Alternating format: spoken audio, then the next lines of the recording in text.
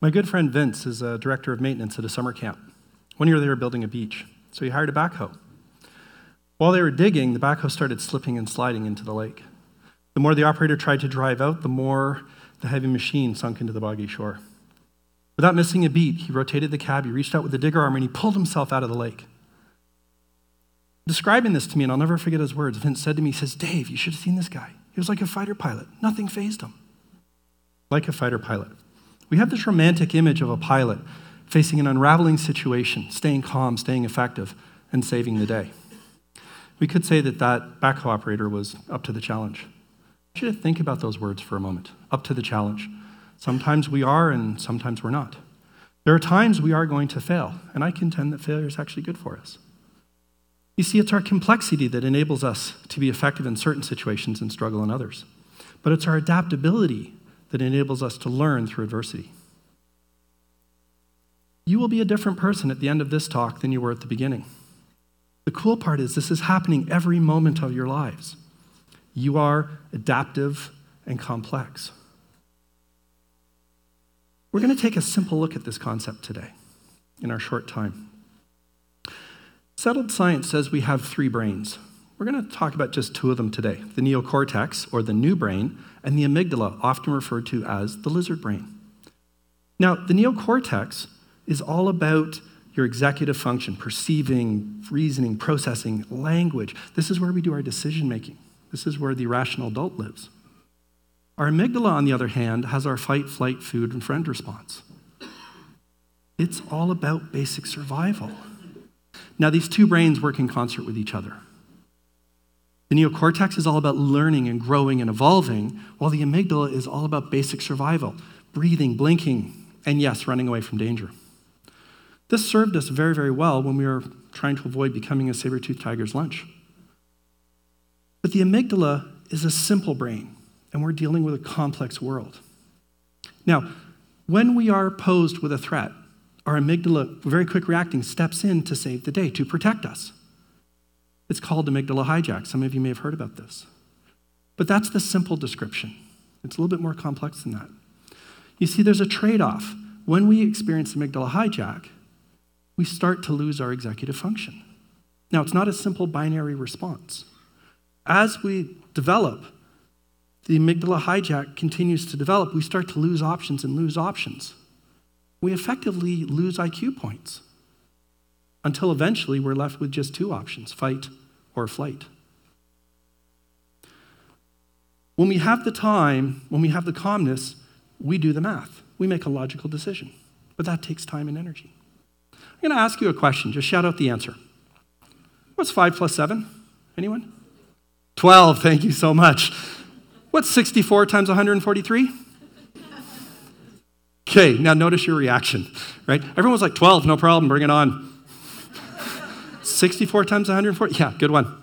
Fun. Okay, the reason that we react that way is because it takes more energy. This is a question that requires our neocortex, which spends more energy than our amygdala. And part of our survival response, part of our survival instinct is to conserve our energy, to preserve it. So we don't want to use that extra higher energy vehicle whenever we can avoid it. The good news is, through some practice, we can reduce the energy draw, what it takes to do that. Now, this is where resilience comes in. Resilience is a complex and adaptive response to today's complex world. And it requires our neocortex. So we're going to take a look at a model today. The 7 Resilience muscles model, as defined by Dr. Linda Hoops. And we're going to take a quick look at this today. And through deliberate practice, we can reduce the energy required to access these muscles. Now, we all have these muscles, and we all use them. Based on our life history, though, we've all developed them in different ways. Much the way a weightlifter is going to be more of a specialist, and a triathlete is going to be more effective across a wide range of endeavors, we too are going to be more of a specialist or more of a triathlete when it comes to dealing with today's challenges. Let's take a look at these muscles. I was introduced to them in 2014 when I completed my first profile. This is what we refer to as a mixed profile. With highs at 95 and lows of 2, I was overusing some muscles and underusing others.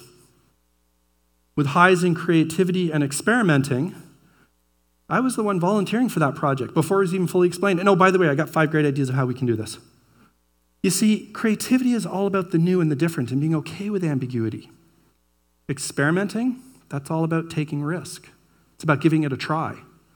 I was effectively leaping and then looking. In high school, I was voted most likely to come to an early demise. You see, I had my driver's license on my 16th birthday, my motorcycle shortly thereafter, and my pilot's license on my 17th birthday. Okay, back to the profile. Now, we're going to take a look at each of these muscles and how they contribute to one's overall resilience. And much like biceps and triceps that are muscles that oppose each other, creativity and structure are opposing muscles. Remember, creativity is all about the new and the different and being okay with ambiguity. But structure is about working through those details, about removing ambiguity. As you can imagine, in today's VUCA world, these two are very important. Priorities balances with experimenting.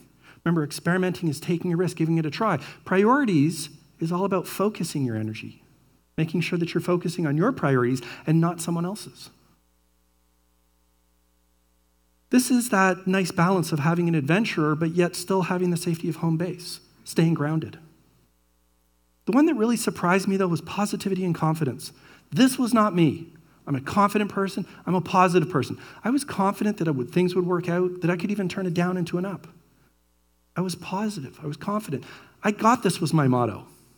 In 2014, I was pretty down. I was not happy with this, but I knew I could fix it. The one we haven't discussed yet is connection. Now, this is the muscle we use to reach out for help, to call for assistance. A lot of times we think about reaching out for help as a sign of weakness, but it's actually a strength. We need our tribe. We need our team. In balance, you are a triathlete, ready to take on a wide range of challenges. When some muscles are overused relative to others, you're a weightlifter. You're great in some situations and struggle in others. The good news is, through deliberate practice, we can develop these muscles. You see, this is the adaptive part about the complex and adaptive systems that we are. Your brain is constantly rewiring itself, creating new neural pathways. Now, I want you to think about what it was like to learn an instrument or drive a car, ride a bike. It was hard work. But you practiced, practiced, and practiced. And as you practiced and practiced and practiced, it became easier. What was happening in your brain is it was creating a new neural pathway. And then as you practice, it strengthened that neural pathway. So as you practice and practice and practice, those neural pathways become stronger and stronger, and it takes less energy to access them. And by doing this, what we can do is we can actually prevent amygdala hijack, because now it's going to take less energy to access those resilience muscles, those muscles that we need to deal with today's complex problems. Do we have any violinists here today? Any violinists? You've grown an extra ridge on the side of your brain over here on the right. Einstein had it. Kind of cool, eh? All right. So armed with this new knowledge, I set about working on developing my resilience. How could I strengthen my balance? I enlisted the support of others. I put small reminders in place, and I worked on these muscles. For example, for priorities, I had to remind myself that every yes was a no to something else. Whenever I said yes to something, I had to think about what I was saying no to. And to say no to a request, I needed to think about what I was saying yes to. This was the toughest one for me. Special thanks to my wife, Dolores, for helping me with that one. For structure, I entered reminders into my calendar. Do small, simple little things to develop the muscles so they'd be available when needed. And boy, were they needed. Let me share with you what was happening in my life in 2017. My brother decided to take Mom for one last trip to Florida before she entered palliative care. This was the start of an 18-month-long bitter family feud that finished when Mom passed. During all of that, I was facing multiple upheavals at work, including over 100% turnover and being acquired. And if that was not enough, my lovely wife and partner of 30 years was facing some potentially life-altering health issues. There's a lot going on. This is prime time for some unproductive behavior for amygdala hijack. Then in September, it all came to a head. On the weekends, I volunteer as a flight instructor at a local glider club. I was taking a student up for an instructional flight, and I was not 100% there. The stage was set. We took off, we climbed to release altitude, and we started the lesson for that day. As you can imagine, with all my distraction, I was having a hard time concentrating. This was complicated by the fact that I was having difficulty communicating with my student. I was asking for a right turn, getting a left turn, this sort of thing. I'd allowed us to venture too far out, and we were not going to make it home. This is when I realized I needed to draw on my resilience to get us out of this mess. For some context, let me explain to you some details. Since gliders don't have engines, our range is defined by our altitude. The higher we are, the further we can go. As a glider pilot, I need to carefully monitor my location and altitude to make sure that I'm going to make it home. On a good day, we can use rising air currents to climb higher and hence extend our range. There was no such lift on this day. So I was now faced with what we refer to as an outlanding, somewhere in that area. Now, the real danger here is that I had lost situational awareness. As I realized this, I had to get my thoughts and gather them quickly. And I only had a few minutes, because in less than 5 minutes, we were going to be on the ground. The good news is my resilience paid off. All that hard work that I've been doing over the last couple of years. I was able to prevent amygdala hijack, stay effective, keep control, land the plane in a small private airstrip, an airstrip that was too narrow for my glider's long wings. But with all my faculties restored, I carefully landed on the center line, moved off to the side, and deliberately put the right wing on the ground, thus preventing a dangerous ground loop. With us all safely on the ground, I realized I needed to focus my energies and deal with the matters at hand. I stopped flying for the rest of that season.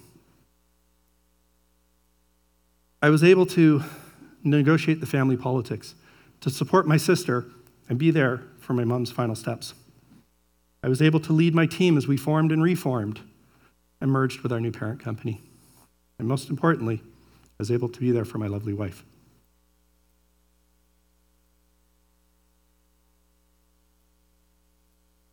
Challenge is hard. It takes energy. Energy that our brains do not want to spend. But we need challenge in order to grow and evolve. Not all of us, though, experience positive development when it comes to challenge. This is where mindset comes in. According to Dr. DeWick, we have two mindsets, fixed and growth. A fixed mindset says, I cannot play the piano. A growth mindset says, I cannot play the piano yet. We are dynamic and we have a choice. We can use deliberate practice to establish and maintain that growth mindset. My first resilience profile was a wake-up call. I had some good muscles, and when the situation was exactly right, I was that backhoe operator, but I had no range. Armed with this new knowledge, I set about training to develop my resilience muscles.